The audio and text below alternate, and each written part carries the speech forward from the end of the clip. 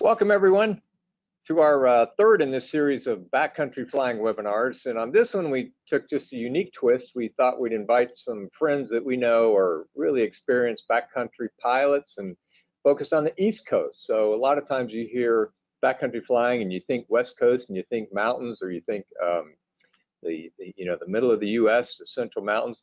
But there's some really fun places to go on the East Coast that you can do some great backcountry flying. So my guests are, we're going to start tonight after we do a short survey to see who's with us. Ian Twombly, who's with AOPA Media, he wrote an article recently in an AOPA magazine about backcountry flying on the East Coast, which I tore that out, Ian, and put some copies in my desk drawer. So when I have a free weekend or something, I can go circle a strip and go do it. And I've already hit a couple of them. And then Alan White, who's the RAF state liaison for Maryland, Virginia, and West Virginia. I'm sure he's got some great strips he's going to talk to us about. Doug Turnbull, who's with the state of New York. And Lou Furlong, a good friend out of Georgia. And Lou's working some technical difficulties. But Lou, we got you last, so we got a while to figure that out. And I'm Richard McSpadden with the AOPA Air Safety Institute. Own a Super Cub, and I've done quite a bit of backcountry flying all over the U.S. really. And so I'm really looking forward to tonight's discussion. So John, do we go right into the survey from here to see what kind of audience we have for tonight?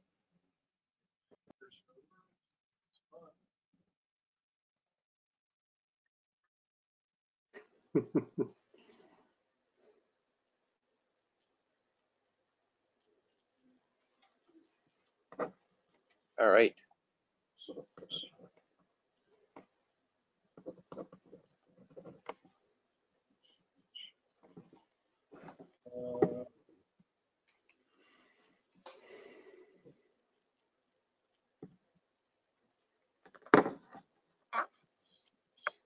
All right, bear with us. We're bringing the survey questions up.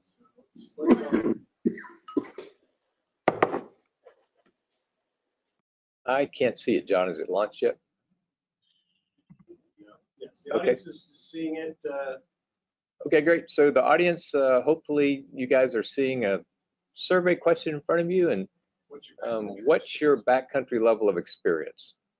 Well, I always like to ask that so we know sort of the range of folks we're dealing with. And usually we have people all over the spectrum, from people who want to people who've done quite a bit of it.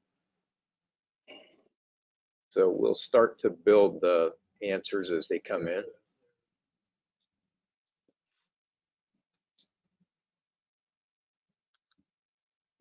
About 75% votes. We're going to go ahead and we're going to close that poll and share the results. All right, we'll close that question.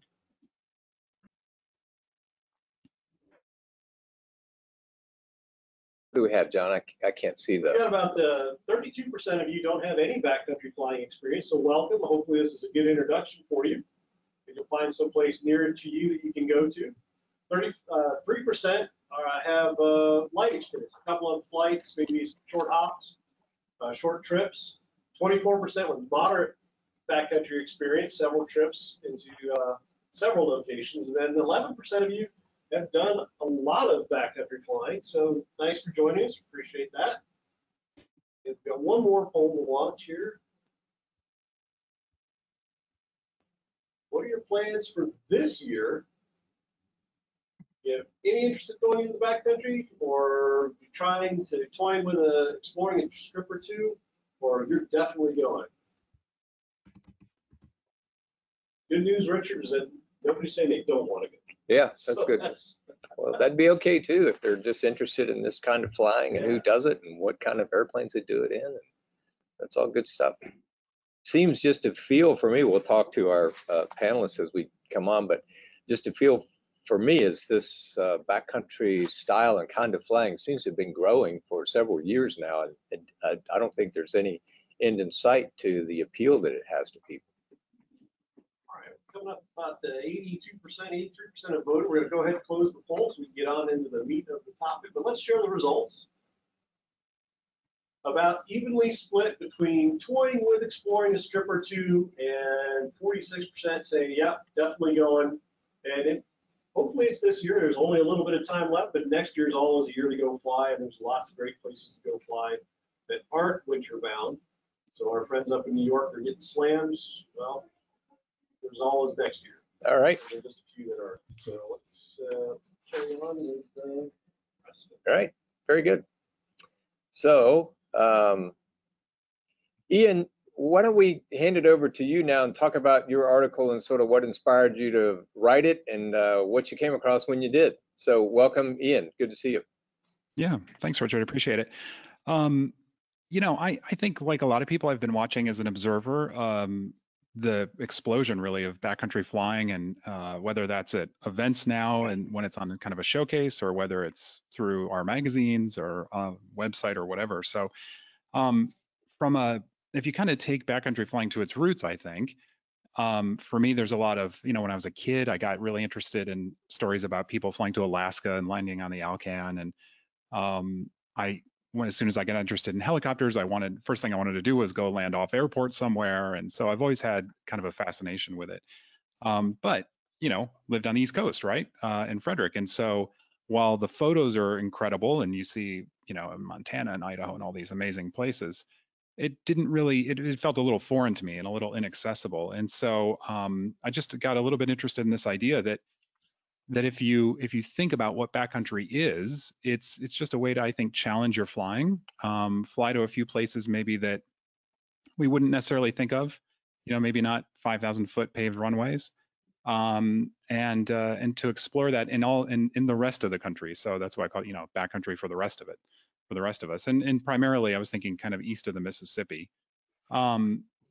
The story, you know, I tried to take it from an event standpoint to give people a reason to go to these places, but I'm really excited to listen to the rest of the panelists, because really the RAF has been an incredible resource here, and you know, their directories and the work that the members have put together to expand access all over the country is just phenomenal. And so I was really excited to find that and to find some, you know, search through the AOPA guide and others. But you know, I think we like to think of it, like I said, with these really challenging off airport or dog leg strips, that sort of thing. But I think if you expand the definition a little bit and really think about what the flying is and how it's often very social, you know, people fly in groups a lot of times.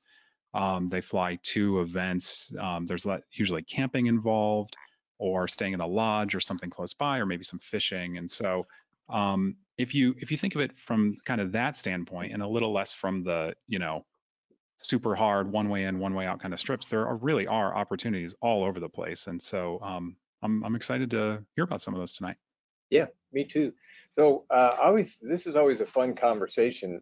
So Alan, I'll start with you. If you just had to define somebody, if somebody asks you, like, what is the backcountry? How do you define that? Well, the backcountry is, to me, going into some place that is a little bit off the beaten path, that is not a paved runway. You know, after you've landed on, a few hundred paved runways, they're pretty much all the same. With a grass strip or an unpaved strip, there's always difference to them, and then there's challenges that go into that, because you have to make certain with the pavement you know what the condition is. So with a backcountry strip, there's a little more involvement in planning, going in there, checking it out. But the reward is fantastic, because you see sights and experiences that you just don't get at the regular big airports. And it doesn't have to be a really difficult place to go into. There's lots of beautiful little grass strips in the Shenandoah Valley, and you know, all through the Atlantic states that are just beautiful strips, and you go in there and kind of get away from everything, and it's so much, and it's very enjoyable. And like you mentioned, social aspect, you know, fly with a friend or two, and it really amps the enjoyment up. Doug, anything to add there on what you consider backcountry? You're on mute, Doug. You're on mute. Yeah, it's really interesting. You know, backcountry is so many different things. It's, you know, it's finding, you know, going into a different airport can be can be so challenging just because of the approaches and coming in, and the winds and how they affect can be way different than anything you have at home. And it's looking at the runways. It's really paying attention to where the landing area is and where your departure area is, and how the wind will affect you. And it can really make a difference in how you look at that particular airport, whether it's paved or grass or other. Yeah, I think of it as anywhere where there's not the normal infrastructure that we're used to, like windsocks and ASOS and controllers and approved approaches with elevation guides and all that stuff. You don't have any of that in backcountry. It's all left to your judgment to figure all that stuff out. And so, like for example, I went into a strip on the Gray River this past summer in Idaho. Actually, it was in Wyoming, and that it was a paved runway, but it was a 2,500 foot paved runway, one way in, and it had none of that. So it was a paved runway, but it was definitely in the backcountry. So that's the way that I think of it, which brings us to really, like you guys are saying, all over the place. This REF airfield guide is a great source. So Lou, do you want to talk to us about the REF airfield guide and have everybody chime in about what we can find on this guide and what kind of airfields are here? Sure, be happy to. The airfield guide is actually a work in progress. There's over 300 airfields now in it, and they're adding more every week. Even though there's only 5 in the state of Georgia in the airfield guide, there's 159 other than asphalt runways in the state. And just finding them is the key. But the airfield guide gives us a tremendous resource. Once you're in there and you get comfortable with it, it offers you all sorts of options and intuition into what's going on at the airfield you want to go to. It's a great pre-briefing, just as if you had local knowledge and someone who had been there before you, so you don't show up surprised. And oftentimes there's pictures in there, and there's diagrams and descriptions about how to come into it. Just looking at it, the snapshot, Alan, what's the difference in the green and the yellow that we see there?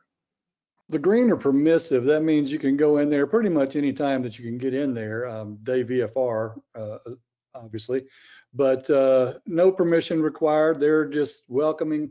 Come on in. We're glad to have you. The ones in yellow, they do want prior permission required, but they're very happy for you to come in. There's a reason that they want you to call them. There may be that it's on a river bottom and it can be soft if it's rained. I've got one fellow that he's got dogs that like to chase airplanes, so he wants to make sure that his dogs are put up if you're coming in. There's a couple on here that you can come in anytime except Sunday before 1 p.m. because they're right adjacent to churches. So so they may be prior permission required, but they are very open to you coming in. So the work has been done for you. Don't be afraid, don't have the fear of rejection of calling up. They're gonna, if there's any way possible, they're glad to have you come in. And I find that through most any private airstrip. Private airstrips are not there with a link that says do not enter. Most the owners are glad for you to come in if you just call them up and talk with them. I found that the same thing if you go on ForeFlight, or so if it's not in the guide and elsewhere, if you just call them and explain who you are and what you fly, and they'll usually have some logical questions like, what kind of airplane do you fly? What's your experience level? And I found pretty high success rate of them saying, yeah, come on in and say hi when you do. Ian, did you use this guide when you looked at your article and were picking out places on the East Coast?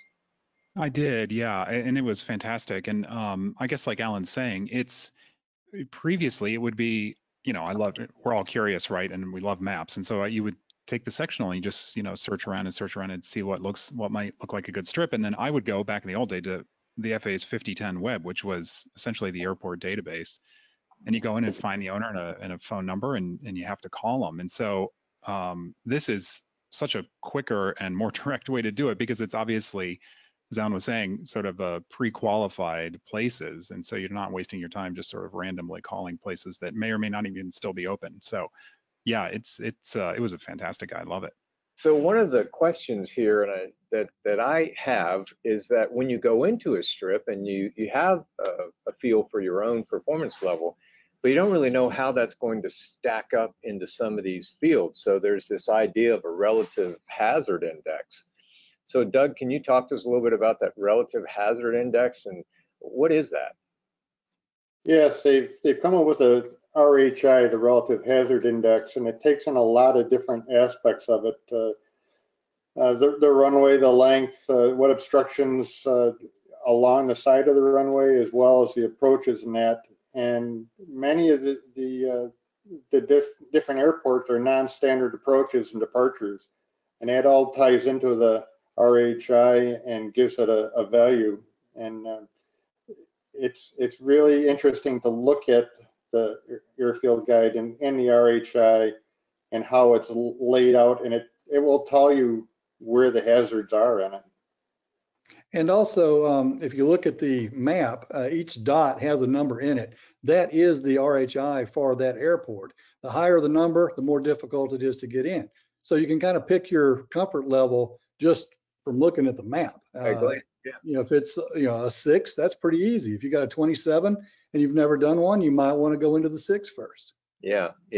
Or the higher the number, it makes sense to either go in with somebody that's been in there before, or at a bare minimum, talk to somebody who's been in that field and say, why is this rated a 15 or an 18 or whatever the case is? So that's good. Go ahead. It's also the pre-inspection of a strip, of a landing zone, an airstrip. It's flying over it, fly it over both directions, look at it, and then take the information from the RHI to say, oh, that's why it is at the hazard level that it is. All right, John, let's move on, and next slide, please. So Virginia, West Virginia, and Maryland. I think is this you, Alan? Is this your? That's me. All right. So there's lots of airports. We picked out a few that are just really interesting to go into. The first one here is a public use airstrip, Ingalls Hotfield, in Hot Springs, Virginia. And it's the highest airport east of the Mississippi, 3,792 feet. Now, those of you out west may be laughing at us, but that's pretty high up here. And has a very long paved runway with instrument approach. So you can go into there, but there is also, if you look there, you can see on the picture, there is a perpendicular grass strip as well. It's about 2,000 feet. And you can go in there and really test your mettle at that strip. You can go in and land on that. And, if you're not comfortable taking off with the density altitude that day on the grass strip, you can always take off on the long paved strip. It has camping. There's 2 campgrounds complete with picnic tables and fire rings. And there's a couple of hiking trails that are there. And the elevation is such that you're above the light pollution. And so it's great on a clear night if you're camping out there for stargazing. So it's a great place to go, a great starter field really to go in and do your airplane camping or your flamping, and great place to go to.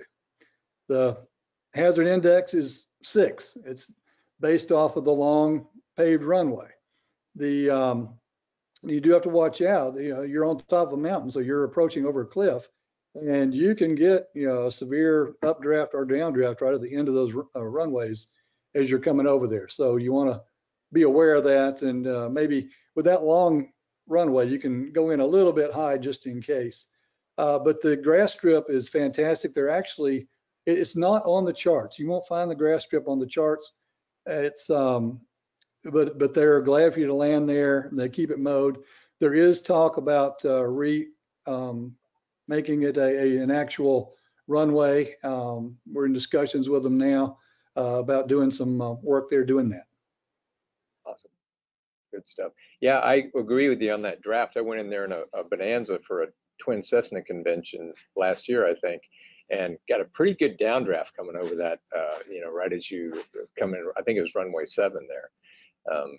So like you said, like distance to many airports, there's no reason to put it on brick one, especially in most of the airplanes we fly in the backcountry. You know, you can use that buffer underneath you just in case.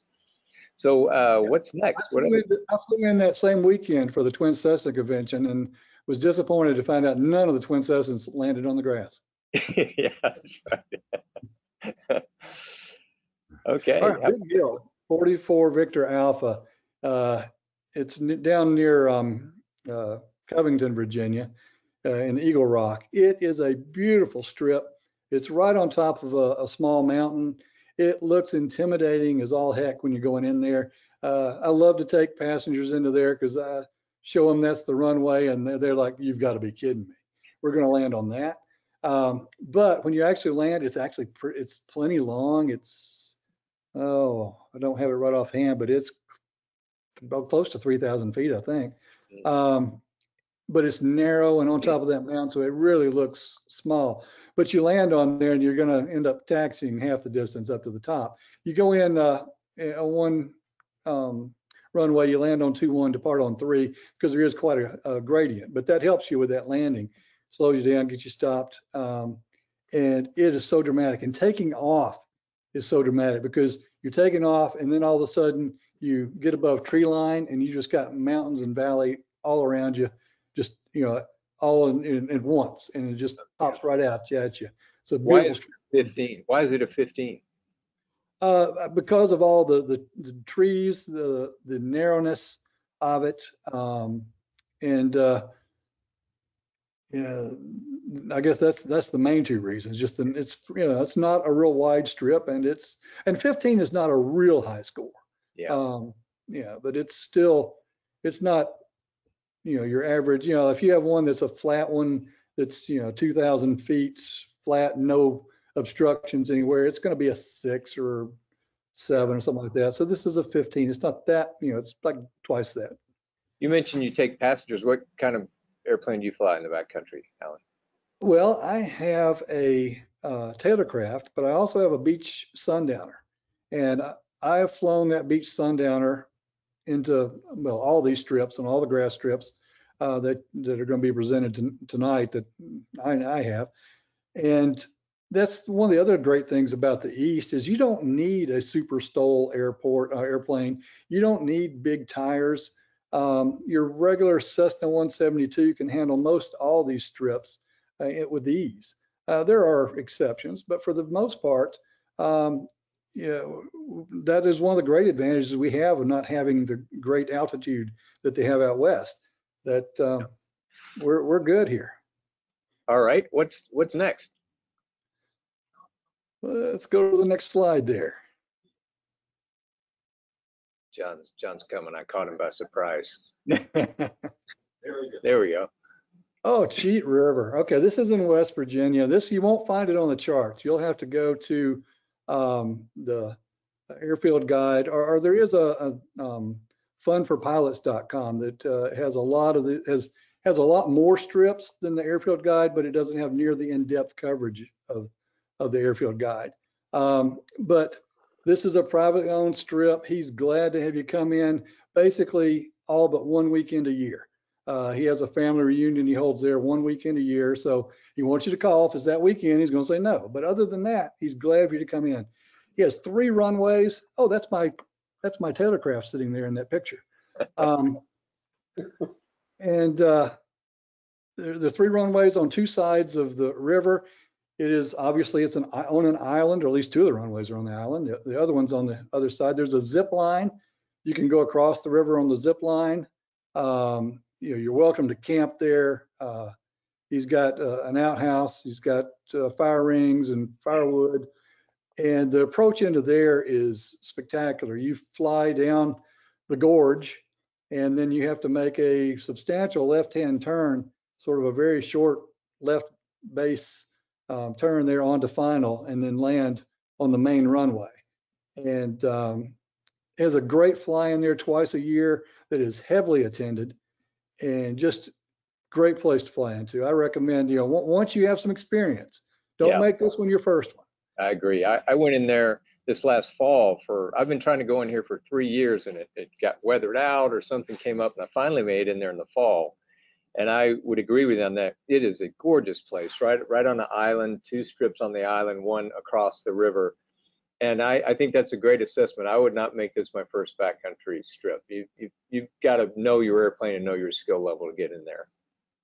Right. And you see this one, the hazard index is 20. So you're getting up a lot higher here. It's because the mountains are right there. You have a short turn to final when you're landing.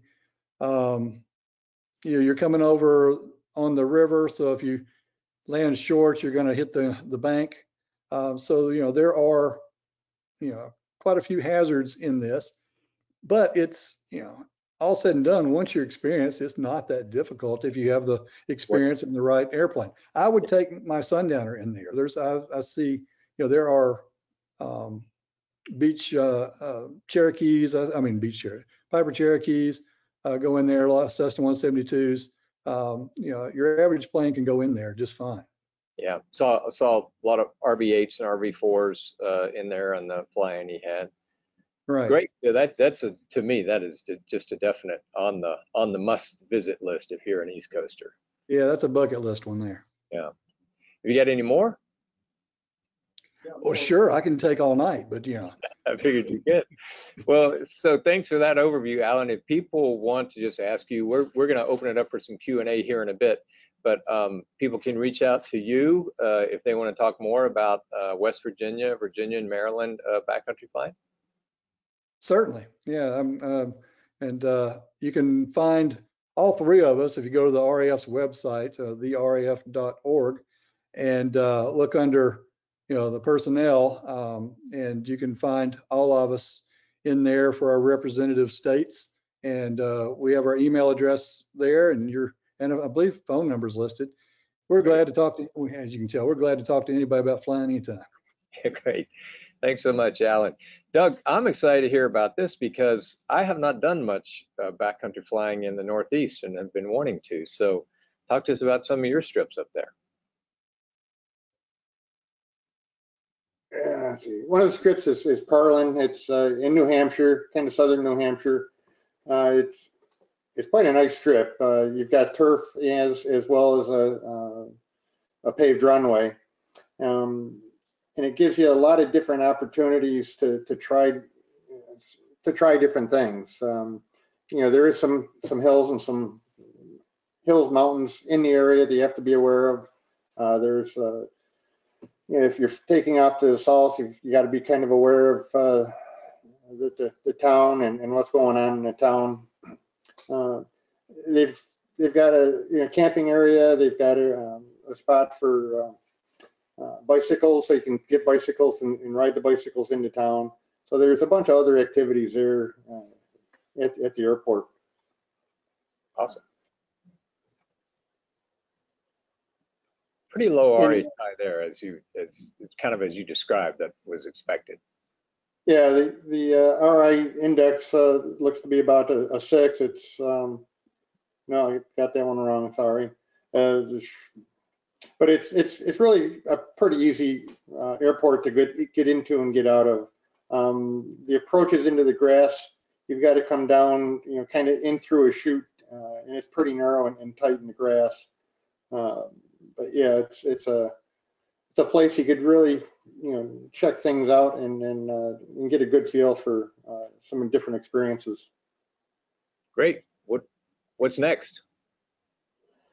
From there, we've got Old Forge. It's up in the Adirondacks. It's a private use strip, and they just want somebody to, they just want you to call. That's really all it is. Old Forge is a neat old just an old town. It's a great little place to go in. There's an amusement park there. It's about a mile walk into town. A lot of different activities. It's a real tourist trap. The Old Forge hardware store is a must-see place to go into. They've got some camping tie-down areas. It's the RHI index is a 6, and it's basically just because of the trees on the sides more than anything. It's a big, long, very smooth runway, very well maintained. very, and it's kind of the drop off into the Adirondacks, and there's lots to see up in the Adirondacks. So it's a good drop off place, jump off. Nice. Okay. From there, we're heading down to Connecticut to Goodspeed. It's right on the edge of the river. They've got paved, and they also have a seaplane base. So, you know, you could go in there with your amphib and taxi on out, or just, you know, straight floats. It's a big open area, and it's one of the, you know, kind of the premier northeast strips that the RAF was able to grab and help keep it alive. You know, there was at one point it was destined to be bought up and turned into housing or something. So the RAF has really helped tie some people together, you know, get some interest to buy it and save it.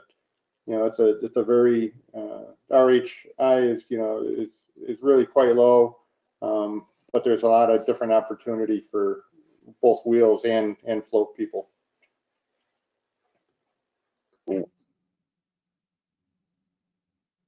Seems like a great place. Okay. Now we're going south to Lou's territory. And so, Lou, I forgot to ask Doug, what do you fly in the backcountry?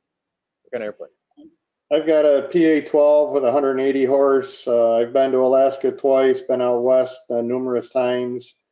I've got 31-inch bush wheels.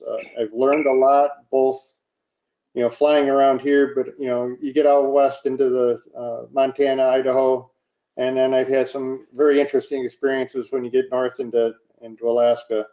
And I'm purchasing a Cessna 182 with a 260 horse injected 470 and sports in the STOL kit. So it'll be my traveling plane, but yet still be able to get into any of these strips that we're talking about. It'll be just like the Sundowner. It'll get in and out of those places without any trouble. Yeah, fantastic. Well, thanks for the overview of the Northeast there. I hope to be able to come up and visit a couple of those trips. Lou, I know what you fly because you and I have flown together a lot. Most recently, you were showing me up at the STOL demo down in AOPA's fly-in Tampa, so in your Skywagon. So talk to us about some of the places in Georgia and Tennessee.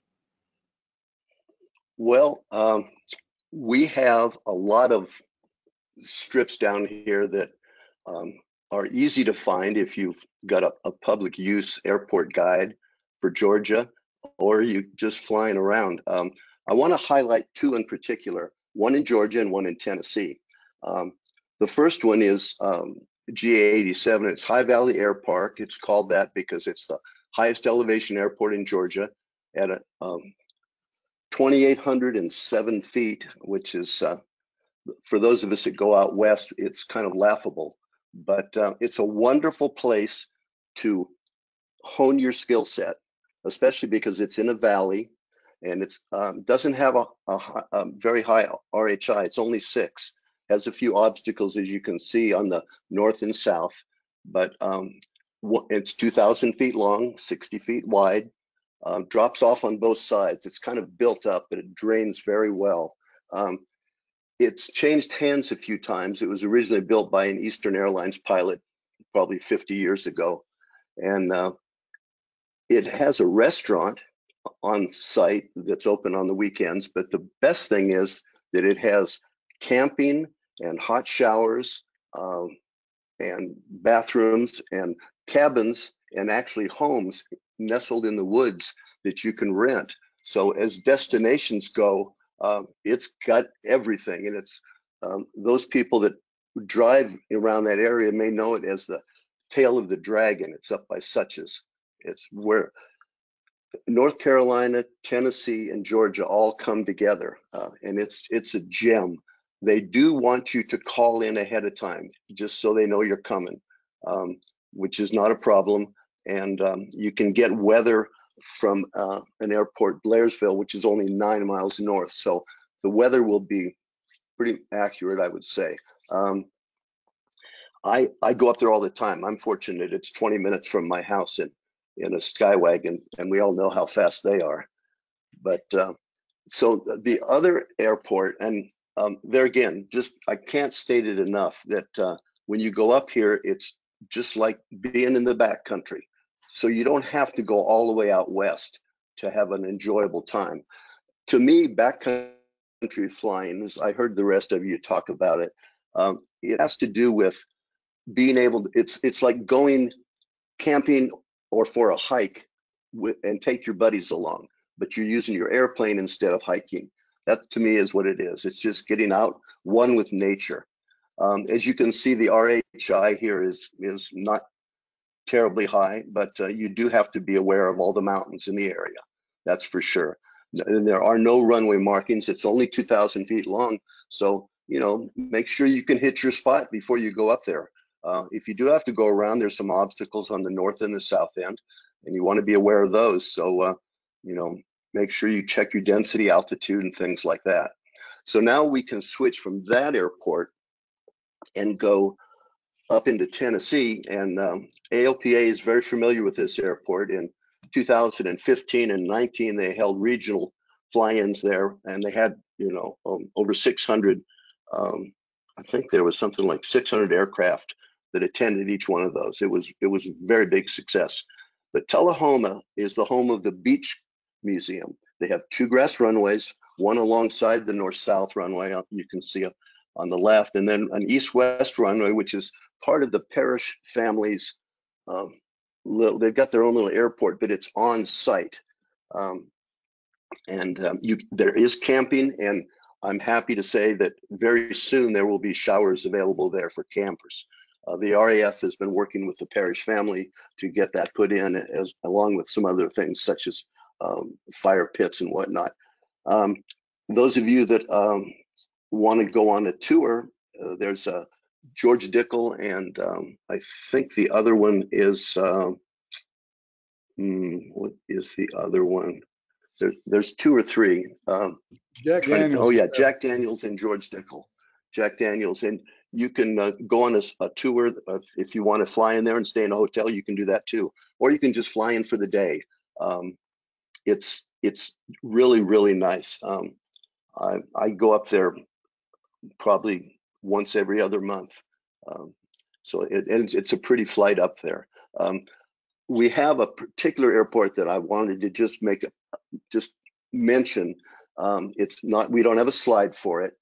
It's down along the coast, just north of Jacksonville and south of Savannah, and it's called Creighton Island. And it's a work in progress, but when we, you know, bring it out, it's going to be spectacular, and I can't wait to share that with everybody. It's like going back to the 17th century. I mean, there's just not much there.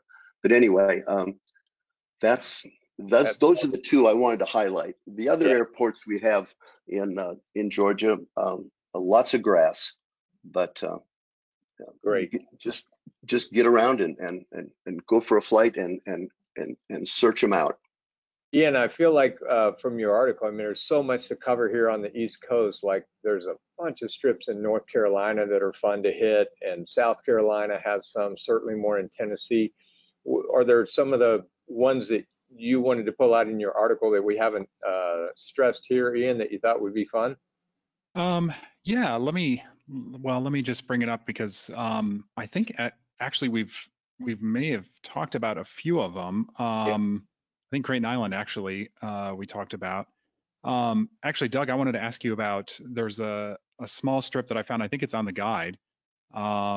It's I'm going to mispronounce it, but it's Owasco in Moravia, New York. Have you been to that one? Are you familiar with it? Yes, it's come up, and the fellow that owns that's trying to do a lot more promotion of the strip, and they were going to have a barbecue there, and unfortunately, you had some tremendous rains that came in, but there's some camping, and you know, it's quite a nice trip in Owasco. Yeah. Yeah, I think it's co-located with an RV park or something like that. So yeah. You go at the northwest corner.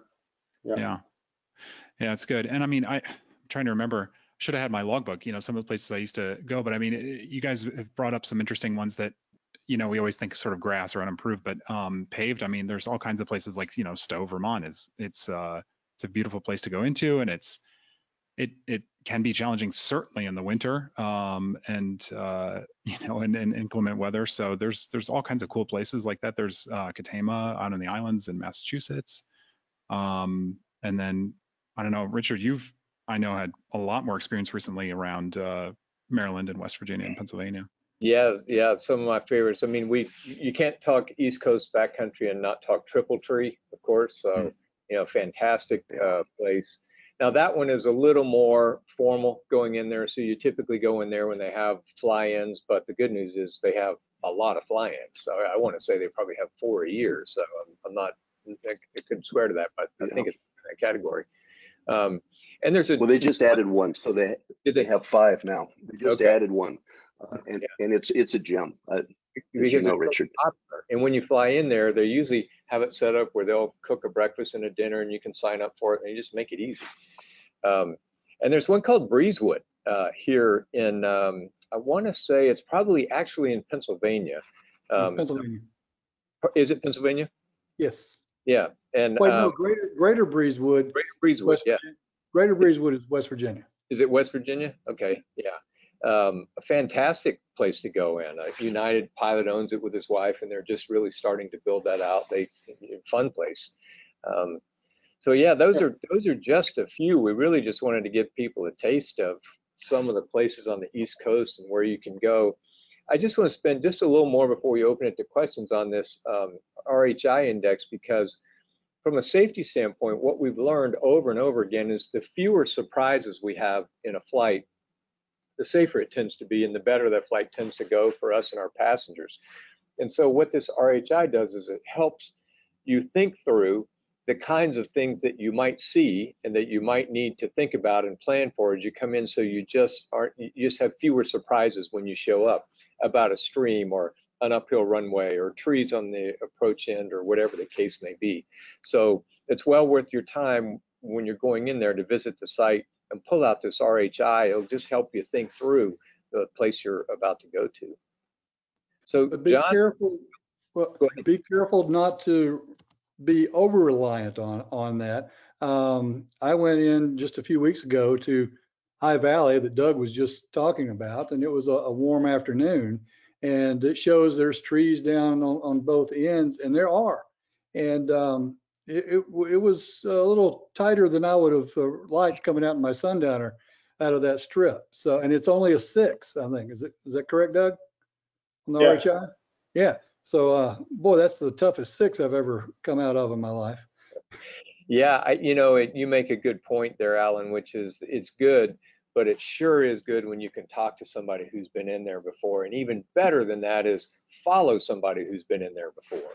So we've done that a lot in the Mountain West when I was learning the backcountry, is flying behind people in my Super Cub and just having them talk through the approach they're flying and the speeds they're flying. In fact, Lou, you were one of the ones that when we flew out there that was helping us go through and learn these strips and how to get in and out of them.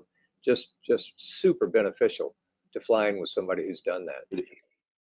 So yeah, I encourage people to not go alone unless you're the only one around. I mean, take somebody with you, and 4 eyes are better than 2 anytime. Just enjoy it, and take a friend.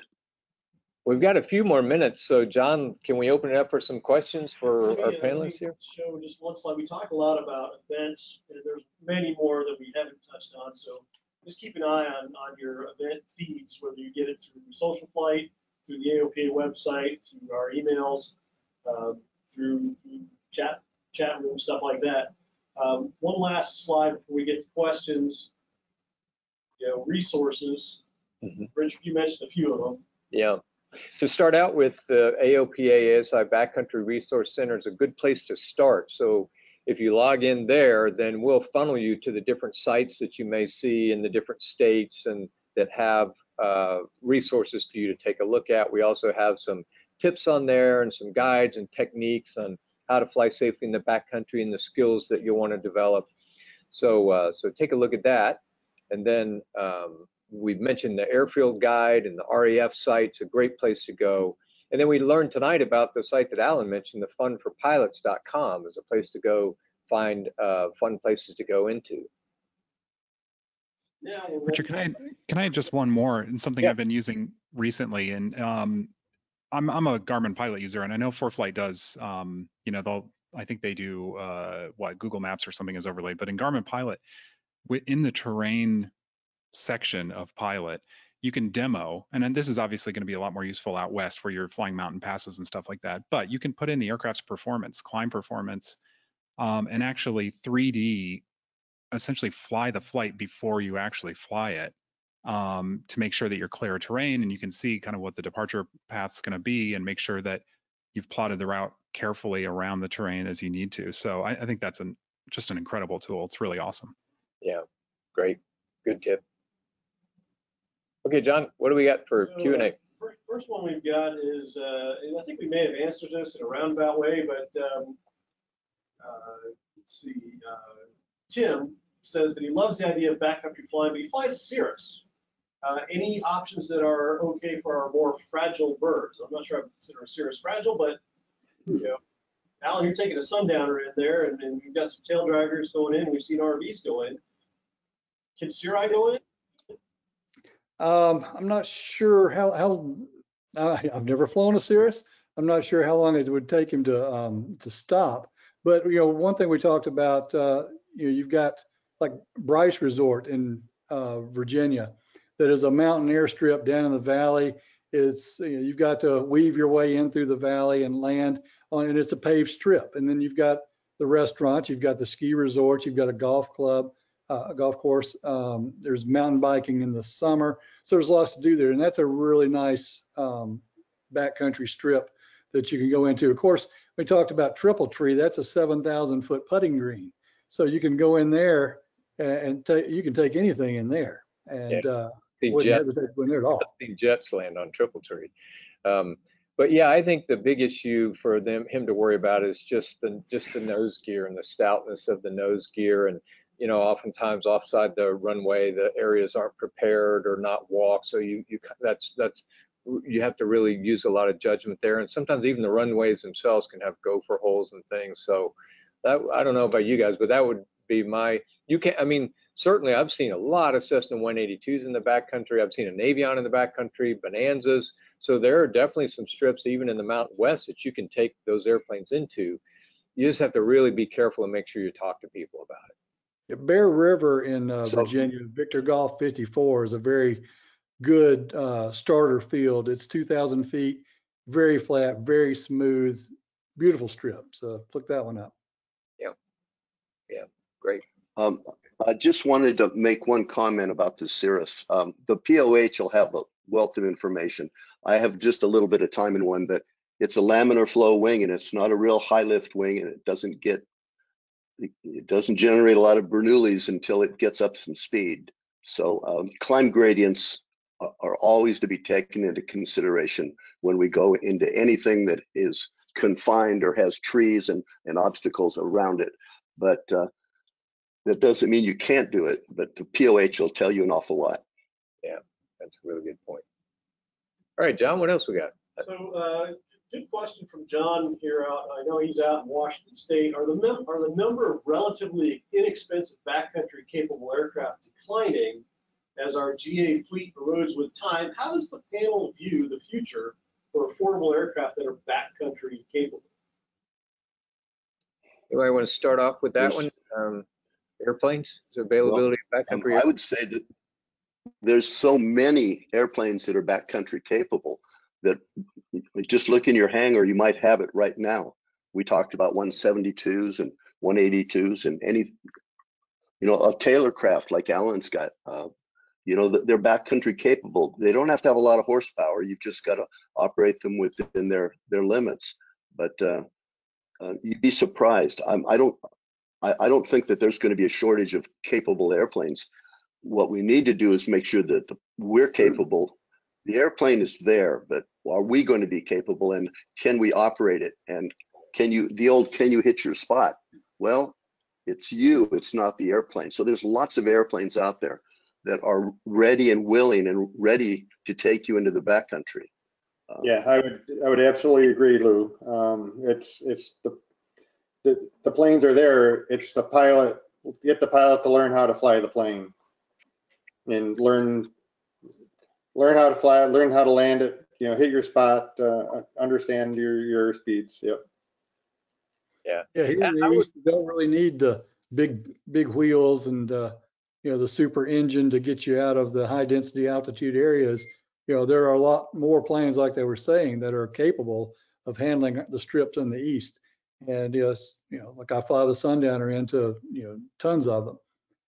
It's like I said, you just got to know your plane and know your capabilities. But the prices are going up. There's also some good airplanes coming in the market, like the Kit Foxes and you know, that style of airplane that are a lot of fun to take in the backcountry and very capable. Very. So yeah. I know we talked about a long 7,000-foot putting green grass strip, but Valerie wants to know, besides that one, are there any others that are 4,500 feet or longer in our list in the airfield guide? Or Did you guys hear that? The question is, are there strips that are 4,500 feet or longer? Well, there's one 4,000 feet, Blackwater, but it's in northern Florida in the Panhandle. I'd have to look. Geneseo in Western New York that's a pretty long piece of grass, isn't it? Which one, Ian? Geneseo in Western New York. Yeah, I think that's 4,500 or so. The Old Forge is smooth and wide. That's 3,200 feet grass. There's a beautiful strip down in Florida. I think it's just north of Wellington, Florida, in Indian River, I think. I want to say it's probably 6,000 feet long, grass strip, just beautiful place. You're not thinking of Leeward Air Ranch, are you? No, it's that's Indian River or Indian Springs or something to that effect. Yeah. All right, what else we got, John? So there was a comment, Steve made a comment that talking about the RHI, and important to remember that it was used in the airfield guide. It's the same one that was developed by Galen Hanselman for his books, Flying in Idaho and some of the other areas. And he mentioned that it tends to be more applicable for mountainous, high density altitude areas. But the question that I want to kind of ask with this came from Eric. In addition to environmental factors such as terrain and surface conditions, et cetera, what aircraft performance was used to determine RHI, or was aircraft performance used to help determine that number? So first I want to comment on Steve's comment. It's a good one, that RHI came from Galen Hansen, and that's really the foundation of it, and that it was developed more for that and took all it. So that's something for us to consider. But based on John's question, guys, do you know if there was any particular aircraft performance that was in mind when the RHI was built? I don't think so, because if I look at the factors in there aren't so much aircraft performance based. It's more of the environmental or sort of terrain factors that any airplane has to bake into consideration, right? Well, you can actually put your own numbers in there, and it will show you, your departure gradient and everything from your own airplane, and are you going to clear it? So you can put your own performance numbers in there and into that RHI page and determine for yourself. One thing was brought up, Kleinkill in New York's 4,000 feet. Okay. Do you have the identifier for that, or does it have an identifier? Lou, let's see. I've got it right here. Oh, New York 1, November Yankee 1. Okay. And Geneseo is 4,700 feet, and that's the National Warbird Museum is at that strip. Okay, here we go. Lawson Lowry. Hey, Lawson, thanks for joining. I know him. He's a Navion guy. He says, I have a Navion. Could I go to Crayon Island in my Navion? Any other reasons not to use Navion for some of these strips? So I know a little bit about the Navion, so I'll talk about that. The good thing about the Navion, I've been to several places where I've thought to myself, I could easily fly a Navion in here. It's got good power, and they have really stout landing gear. So that's that's a good news. What do you think? Crayon Island, Doug, could a Navy go in? I'm not familiar with that strip. Creighton Island be one for Lou to answer on that one. Creighton Island, I'm sorry, in South Carolina. Oh, they were talking about Creighton. Yeah. That's the one. It's in South Georgia. Yeah, Creighton's only about 1,800 feet long. He's taken his Navy on in there, he said, or he wants to go in there. He was asking if he could. Yeah, yeah. I'd have to defer to you, Stad, on an 1,800-foot runway with obstacles. Yeah, it kind of depends on performance, and I'm not sure. I think he's got the big engine. I think he's got the 520 or the 550 in that one, which would be fine from a performance standpoint. So I don't know anything about the strip, so I'm sorry we can't answer that one directly, but I'll talk to you about that one offline. We can look at it. So one quick question: Creighton Island is in the RAF in the guide, in the airfield guide, and he can go in there and put his airplane in, like Alan was talking about. He can put his performance specs in, what his approach speed is going to be, what his departure speed is going to be, and what gradient he wants, and he can pretty much work his airplane on paper and see if it's a fit or not. Great. All right, John, what else we got? This is a good question. In this tough insurance market, have y'all encountered any additional requirements for operating in unimproved, he calls it landouts, so off No. I've not. No. No. Every now and then I've heard of a policy that will have in there that you're not allowed to land on anything other than pavement. Every now and then somebody's talked to me about that piece that's in their policy, but it's usually on aircraft that you wouldn't necessarily see in the backcountry. But Do it anyway, yeah. Good point. There's a question that was asked earlier. Somebody who's planning a cross-country trip, she's got pets, dogs specifically, are in general, and I realize you're probably going to have to contact each particular field for this, but in general, are the private use airports amenable to dogs coming along on a flight? Yes, I wouldn't think, as long as you got them on a leash, I don't think there would be much of a problem. But those that are open, I don't think there would be any problem at all. Those that do ask for prior permission, I'd mentioned that I've got a dog, but typically that's not going to be a problem as long as they're on a leash. So here's a question about amphibs. Are amphib aircraft in the backcountry okay? Well, I was in the backcountry this past summer, and we had a caravan on amphibs land in 9/4 circle, which is about 65,000 feet, about 4,000 feet of grass runway. So I've seen them, but you just got to, again, be really careful about the condition of the strip and your climb gradients and the kind of engine and all that stuff. You just have to be extra careful about that. Let's see. Do you see many RV-12s on grass strips? Yeah, well, our RV-12s here, we have a couple at AOPA, and we've landed them on grass strips around here, nicer grass strips that we know are in good condition. So I would watch the RV-12's nose gear. It's not that sturdy, and prop clearance. Those are two things that I'd watch. So I'd just make sure of the status of the field itself, the runway and the taxiways, before I took an RV-12 off there. Let's see. Oh, here's a really good observation. I'd love to get you guys' thoughts on this. One thing that seems never to be considered in RHI calculations is location of the sun late and early in the day. It's a really good point, I think. I've landed where the sun was, on top and blinding me both going out and coming back. I bet all of us have had that happen before. You guys want to address that? There have been times. It's real. Yeah. Yeah. There've been times when I've aborted going into a strip because I just couldn't see it well enough because of the sun.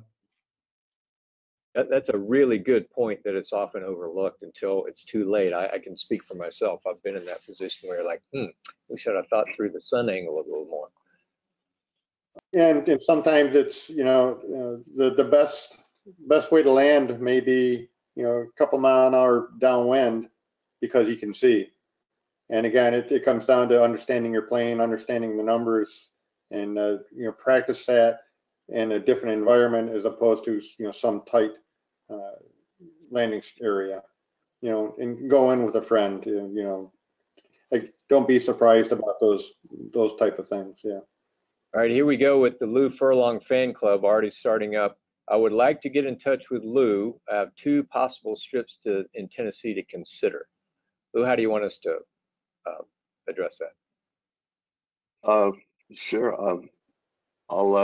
He can email me, whatever you want. If you get his email and then share it with me, that would be the best, and I'll reach out to him. Okay, John Collins has given me a big thumbs up, so that's what we'll do. Okay. And I'm from Tennessee. I'm in the state quite often. I'm glad to help. I was going to say, yeah, I was going to mention I need to talk to Alan about this. I fly the big orange bird. I'm a Tennessee fellow all the way. So I saw the checkerboard on that wing of that one picture you saw there. Mhm. So, yeah. yeah. I've got a question I'm going to ask because it's kind of a hometown question for me. And Doug, this is for you. Are there any airports around the Niagara Falls area? I grew up in Lewiston. Valerie wants to know, are there any airports around the Niagara Falls area that would qualify as a backcountry airport? I want to say, if I remember correctly, Holland International up just south of Lake Ontario in Cambria, I think, perhaps, maybe. Yeah, there's a couple. There's one that's covered up. Sheer, which is a private, they do a bunch of skydiving out of it. Clarence Aerodrome, yeah, it's a grass strip, 2,500 feet. You know, Holland International, again, it's 2,900. So there's some grass strips right in that area. Could be challenging, as well as some private you could call and see about getting in. Well, we've gone over our time, so I just want to thank our panelists here for joining us and providing their expertise and being willing to first volunteering with the RAF to help keep these great strips open. So thanks for the work that you do there with the RAF and helping us to have access to these beautiful places. Thanks for joining us tonight. Any closing comments? I'll go around the horn. Ian, any closing thoughts or comments from you, other than we should come down to Costa Rica your way? I bet there's some backcountry flying down there.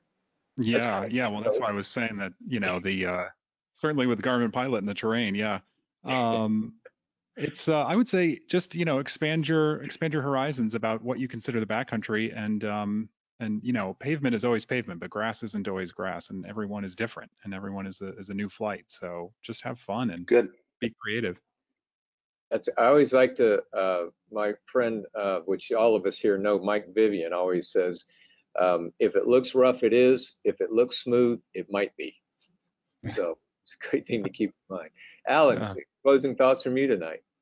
I mean, another source of information is YouTube. You can always get on there, and there's lots of videos of people going into a lot of these strips. So if you have a strip in mind you want to go into, search and see if you can find a video on it and someone going in there. It will tell you a lot. Doug? Practice, learn your aircraft. You know, go to your longer runway and practice hitting your landing spot. You know, find somebody, another pilot that has experience, and get with them and learn from them. I heard, to piggyback on that, I heard Mark Patey talk about this one time. He's done a lot of different kind of flying, including in the backcountry. He said when he hadn't flown in a while, to prepare, he'll go out and fly 10 landings, and where he considers his capability is the worst of the 10 landings, not the average, the worst of the 10. That's what he's ready to go into, and I thought that was an excellent. Actually, I think he adds some to that worst of the. Yeah, I think you might be right. He takes that and then he fudges even that a little bit. Yeah, doubles or something. Yeah, that's good. Yeah. All right, and Lou. Well, I want to expound just for a second on what Alan said about all the resources on YouTube. There's a gentleman there by the name of Patrick Romano who has a wonderful set of technique and instructional videos on slowing your airplane down. In fact, when McSpadden and I did that STOL demo down in Tampa. I'm not a STOL pilot, but I went in and reread his, and excuse me, I watched his videos and to get myself tuned up. So there's lots of resources out there if you want to look for them. What was But, the name thank again? you for having us. What was that name again, Luke? Patrick Romano. Yeah. Patrick Romano, R-O-M-A-N-O. I think he's out of Colorado. Yeah. Isn't he, Luke? Is he out of Colorado? He is, yeah. And he also has, his videos are on backcountrypilot.org as well. That's another good resource. And supercub.org, we all know that one. Yeah. Tremendous on there. That's my favorite. Yeah, I think that's one of the best sites on the web for pilots is supercub.org. All right, great. Well, gentlemen, thank you so much for joining us tonight. I hope to get the chance to go flying with all of you in these different regions, and thanks for joining us. Come on down. Thank you. Thanks for logging in, and get out in the backcountry. We'll see you out there. Take a friend flying. Close. Wings credit, folks. This is a seminar, a webinar for Wings. So if you signed up with your Wings account, email, fantastic. If you didn't, or you don't remember if you did, submit it to us via questions, or you can send it to us at safety@aopa.org. We'll be happy to add you to our list. Also, if you're using the AOPA Pilot Passport, part of the AOPA app, your webinar badge for tonight, the code is ASIWeb111722. That gives you a cool little badge icon and 1,000 points. The screen is showing you a series of screenshots. So you can click into either the index or the icon and navigate down to Pilot Passport, My Pilot Passport, and then you get to My Points and Badges. At the very bottom of that page, it will say affiliate, enter, redeem affiliate code. Click on that or tap on that, and then when that redeem affiliate code page pops up, right where you see item number 5, go ahead and enter in ASI Web 111722. That will expire in a couple of weeks. And that's because we've got another webinar coming up in December. Richard and the AOPA ASI management staff is going to take a look at how we did in 2022 with our safety. And go from there. Also, we saw the slide for Husky Aircraft. Just want to thank them for sponsoring this series of webinars. If you'd like to get a transcript credit on your ASI transcript, you can go to this link, bit.ly/BCRewards3cert, and you can pick that up, and that'll be in your ASI transcript. As always, our work is funded primarily through the AOPA Foundation, generous donations from pilots and aviation enthusiasts around the world, particularly in the U.S. If you feel so led to donate, you can go to aopafoundation.org, and there's a donate button. You can click there. Different ways you can donate and contribute to our mission. And finally, hopefully you're an AOPA member. We'd really like to have you if you aren't one. So if you aren't, please go to aopa.org/join today, and you can join the world's largest general aviation organization, become part of our wonderful community, and enjoy all the benefits of being an AOPA member. The magazines that Ian writes for, the content we have on our web, the stuff that ASI puts together, it's all there on our website. It's getting updated and redone every day, so you can see more and more information. And we just like to say again, thank you for joining us, and have a good evening. Everybody fly safe.